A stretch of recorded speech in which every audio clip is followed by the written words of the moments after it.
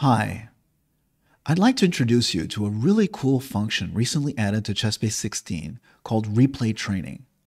In a nutshell, what this function does is allow you to get feedback on moves that are not necessarily in the solution of an exercise or in a list of moves recommended in one of those guess the move exercises.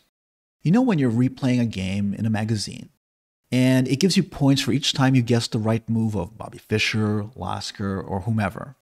And if you don't find the right move, you get 0 points. And you don't always know if your move was really just bad or not one of the ones chosen by the grandmaster providing the exercise. Well, in this particular case, you're going to get feedback on exactly that. And it will tell you if your move was good, bad, or equivalent. And this will work also for exercises in tactics. Allow me to illustrate this by showing you how this works in tactics and then in one of those game exercises I mentioned. So here I've opened up a tactical position from a database of tactics I have. I am actually using this as part of a training method called the woodpecker method. And if you'd like to see that in action, I do suggest you check out my video on the channel describing and illustrating the woodpecker method. In the meantime, here's how it works. I have a database of 1,000 positions. They all have a single solution, not all the lines that might be refuted, which is understandable. And here you can see we have a position in which I am whites to play and win. Now, this is the replay training tab, and you can find it at the top. You'll see the notation, which is the first one that usually opens up with a game. Next to it, you have reference, and then finally replay training. When you click on it, this is what you see. Now, it doesn't give us any moves, and you have that green bar. White has a decisive advantage, profondeur 16, or depth 16. Now, I don't know why it's in French, to be honest. I did not configure ChessBase to be in French. It's a glitch. But basically what it means is that the engine is thinking at depth 16. So while I'm actually playing my solution, it's actually calculating moves.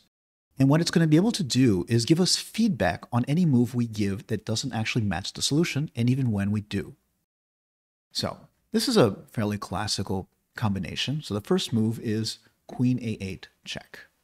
And it says, you played the Petrosian move, Queen A8 check. Your move is clearly best. And below it we see, your move, Queen A8, is given an evaluation of plus 2.93. So this is a computer evaluation.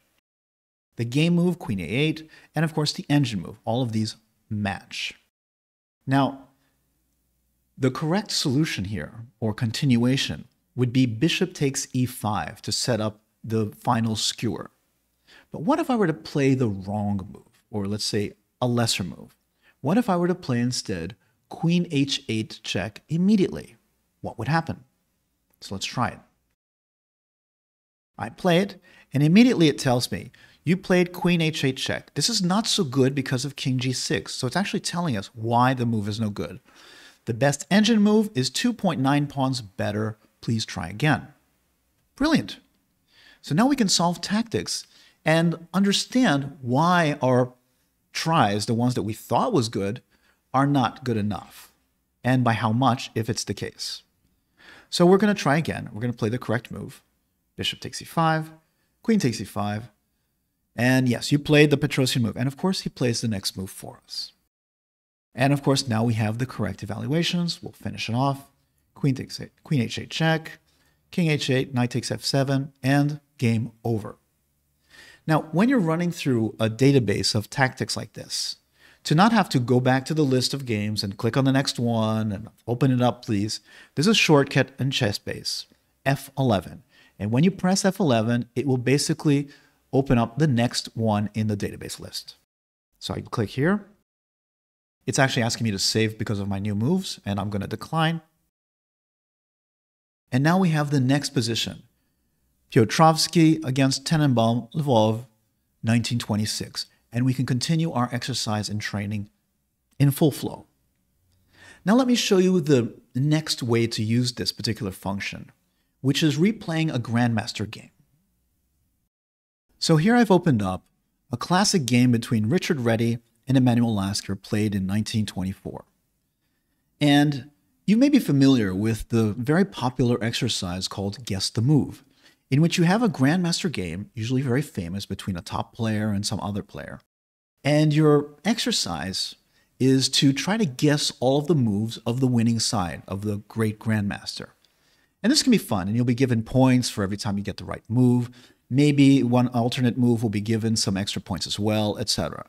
But inevitably, there's going to be more moves that we guessed that might be perfectly viable that are not given any points at all, and we have no feedback from. And we're just left to scratch our heads and say, okay, I don't know if I actually played badly or if I simply failed to guess the move played by said grandmaster. In this particular case, replay training allows us to get the full experience and know exactly what's going on. So I'm going to basically try to guess the move of this particular game by Emanuel Lasker, the winning side. We're going to skip the opening moves and go straight to Rook C1, and then click on the tab of Replay Training. Brilliant. And it tells us black to move, which of course is Emanuel Lasker and us. Now, I don't know what the next move is, and it doesn't really matter, because it's just as well that we might guess the wrong move. Let's play a reasonable looking move like, Queen E7. It doesn't look bad. I'm going to play Queen E7 and see what it says. And it tells us, we played the Lasker move, Queen E7, your move is okay. It isn't actually the computer move, though. If you look carefully, you'll see it says your move, Queen E7, minus 0.23, okay. The game move was the same, and the engine move was actually Queen A5. Okay. So let's play the next move, Rook A8, C8. And it tells us, you played Rook A8, C8, okay. Your move is okay, not a big surprise. The game continued with A5, A4, and you'll notice it actually played the moves for us. And it tells us also, your move, Rook A8, C8, would have given an evaluation of 0.09. This is usually from White's perspective. The game move is A5, 0.16. And the engine move was H6. Okay.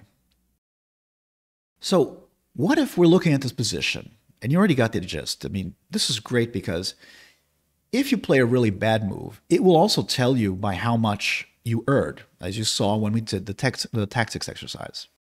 What if we were to ask for a hint? Can we? You absolutely can. If you look over here at the top right, there's this little hint button here, a lifesaver. If you click on it, the engine will give you some kind of information on what you should be doing. So it says, move a pawn on the king's side. But now remember, this doesn't mean that other moves are necessarily bad. This is simply the engine giving you its recommendation. This is not even a recommendation based on the move of the game. So on the king's side, honestly, there are only two pawns that can move on the king's side. You have the h-pawn and the g-pawn, and I kind of doubt it's g6, so let's try h6. And you played the Lasker move h6. Okay, and it tells me the engine move recommendation was actually bishop c5, so maybe I'm wrong. Maybe it was recommending Lasker's move. Time will tell. But in any case, as you can see, there is a fully functional hint button to help you along the way in case you get stumped. And I should point out that this hint button works for tactics just as well. So we have h6, 0.05, engine move, bishop c5, 0.08. Not a terrible difference, and it's not going to ding you points because you failed to find the best move or the move for such a small difference. And as you can see, the total score is 15 points out of 15, 100%. Excellent. If we had scored a really bad move, it probably would have taken away points. In fact, let's try that. I'm going to play now bishop a3, a catastrophic blunder, and see what happens. You played bishop a3. This is not so good because of bishop takes a3. The best engine move is 3.3 pawns better, no big surprise. Please try again. Mistake 4.1 pawns in a big red sign. And you'll notice now that our total score of 15 points out of 20 is just good. We've certainly gotten dinged some points, and deservedly. So that sums up my description of the replay training function, both for tactics and guess the move games.